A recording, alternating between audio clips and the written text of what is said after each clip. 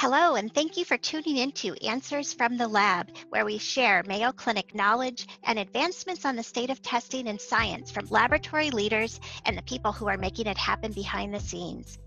I'm Dr. Bobbi Pritt, a clinical microbiologist and the chair of the Division of Clinical Microbiology at Mayo Clinic in Rochester, Minnesota.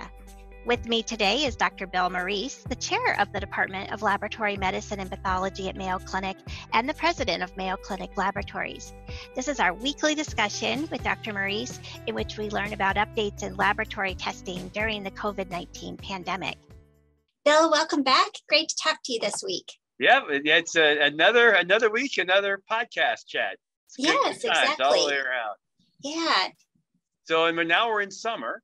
And so COVID, thankfully, is kind of right now, things we're in a good place with numbers. And I'm starting to think about other things.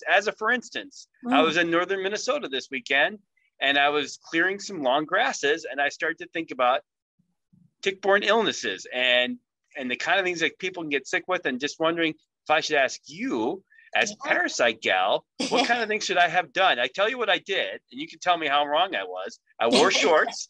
I wore ankle socks. I had bug repellent on my upper body only, and that was, so I think I did some things wrong, and that's probably not a great idea. So. Well, you did some things right. You probably just needed to extend them to the rest of your body. I say cover all exposed skin or spray it with some sort of bug repellent that will repel ticks and mosquitoes. And, the Environmental Protection Agency has a nice list of all the different options. So there's DEET, which is kind of your tried and true, but some people don't like DEET. There's also picaridin. And then one of my favorites is oil of lemon eucalyptus, which has a EPA rating, which is almost as good as DEET. It's actually really good. So it's not citronella. It's actually a different product, and you can buy it at your, regular stores, hardware stores. Lots of places have it. So what did you do wrong? Let's see. I would have covered your legs with either insect repellent or wore long pants and tucked them into your socks.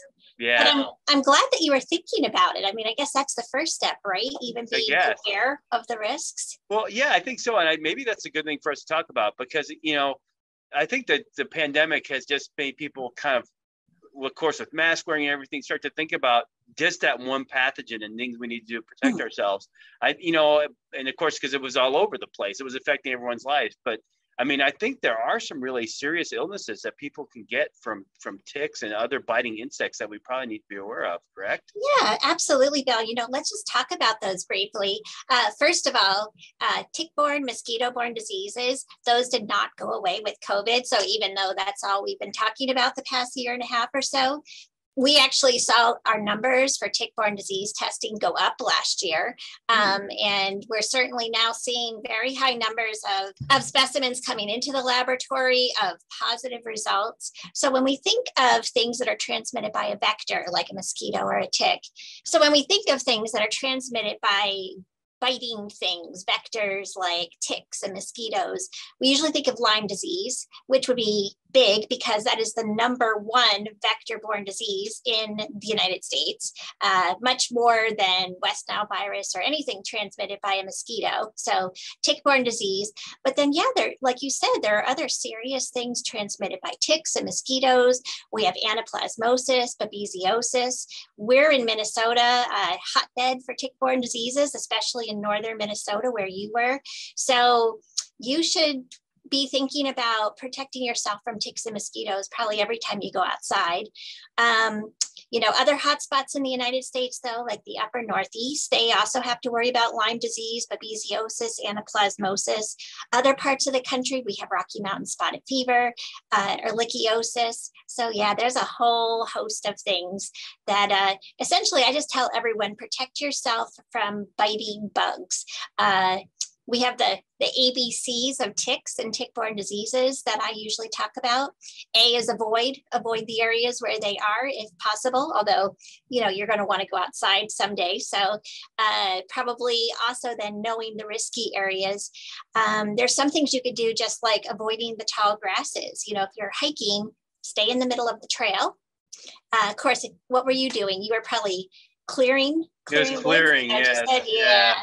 Yeah, so they have a choice there. So not much avoiding going on there. So now you now you move on to the protecting part. B of the ABCs. B is bug spray. So wearing that DEET, which is good, you put it on your upper body, just, extend it down to any exposed skin. And C is cover up. So if you can stand it, if it's not unbearably hot, like some parts of the world are, some parts of our country right now, then I would say cover up. You cover the skin, bugs can't get to it. So, ticks are going to crawl on you looking for exposed skin. And if you have long pants on and you've tucked them into your socks, well, then that's less skin that they can get access to. Yep. Yeah. And as you were saying, actually, it's really, I'm glad we're doing this and talking about this, not just for my own edification, but also because actually we've seen, so in northern Minnesota where I go, it's been much busier the last couple of years. Many more people are using the boundary waters and visiting because without as much travel, visiting our beautiful country. But at the same point in time, that could well explain the increase in tests and the increase in positives. That people are out there and they need to be aware of this. These are serious illnesses, to your point. And the other thing is just to be, if you do come back from a trip like that, all of these to really watch for where you might have been bitten, watch for ticks. Lyme disease is best caught early. If you don't treat it early, it's a problem. The other thing is to really be thoughtful because a lot of these diseases are very difficult to treat. Babesiosis, others, they're not straightforward in treatment. And last but not least, if you've been visiting in one of those areas and know someone who isn't feeling well, to make sure they get to a care provider or physician. And let them know of what they've been doing, because these diseases are actually very difficult for people to diagnose. We see them, you probably see them in your lab and people calling you, I'm sure, because many physicians don't have a lot of experience with these, I think, right?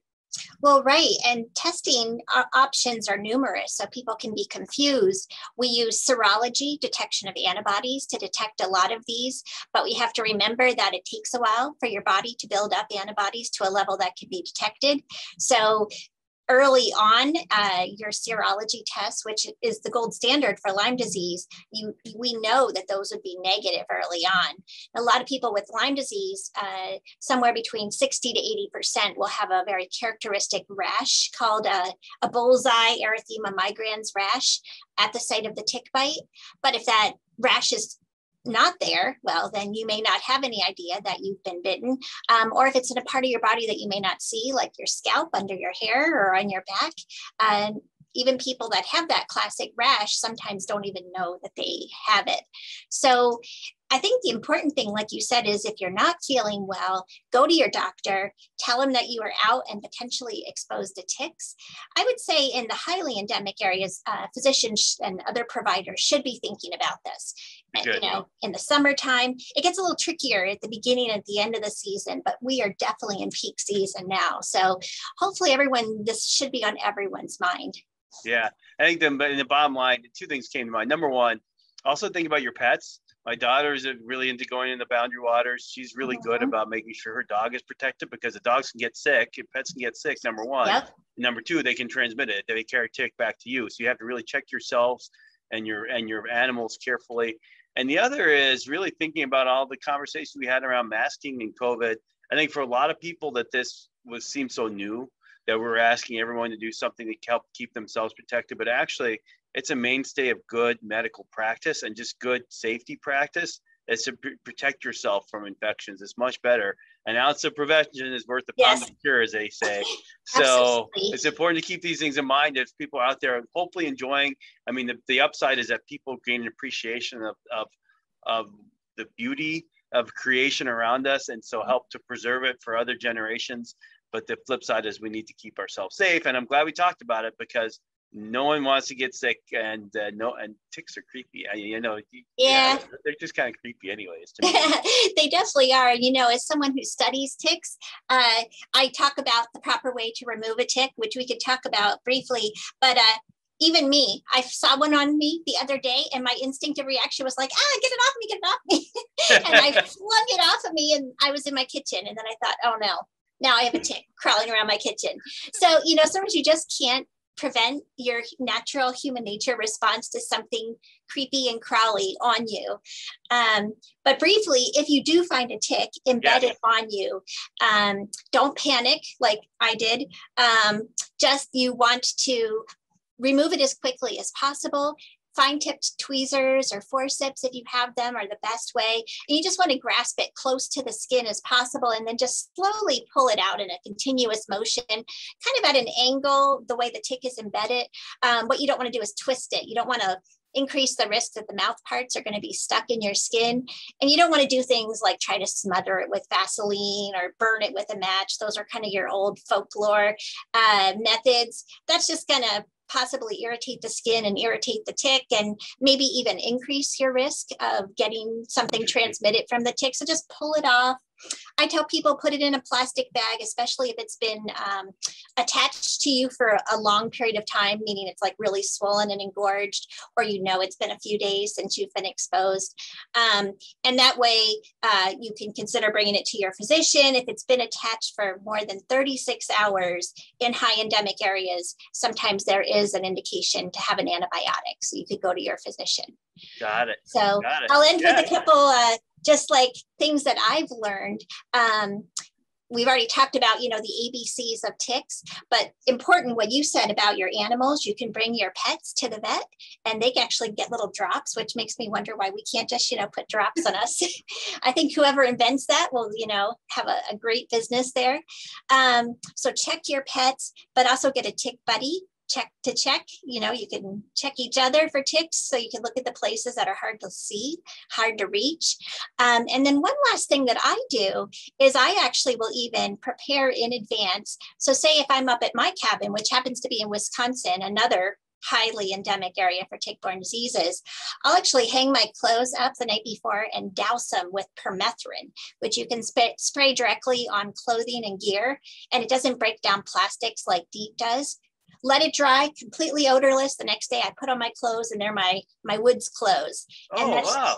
Yeah, and they actually are acaricides and insecticides. They'll kill ticks on contact. So just that extra layer of protection. All these different things you can do. That's cool. Yeah, I'm glad that my parents used to use the match method. And it's always a little scary. So that's good. It's good to know that's not the preferred way. Vaseline just makes it messy and you end up having to pull it out anyway. Well, exactly. I mean, sure, you could smother it, but the goal is to get it off of you as soon as possible. And if you're going to smother it, that takes time. Yep. Wow. So lots of good stuff. and really, and you're the expert. And so good at talking about it. So, and very timely. So I guess that'll do it for this week. We'll be back to I'm sure we'll have more to talk about as always, but hopefully, I don't know if we'll have one. We'll be coming up on a holiday week, perhaps, when this is out. So hopefully people listen to this around the 4th. You're staying safe in many ways: fireworks, pathogens, biting bugs, everything else, and enjoying the holiday weekend. So thanks, Bobbi. Stay safe, but get out there and enjoy yourselves. Okay, talk to you later, Bill. Thank you so much for tuning in to Answers from the Lab. Be sure to subscribe to this podcast and don't forget to tune in every Thursday and every other Tuesday.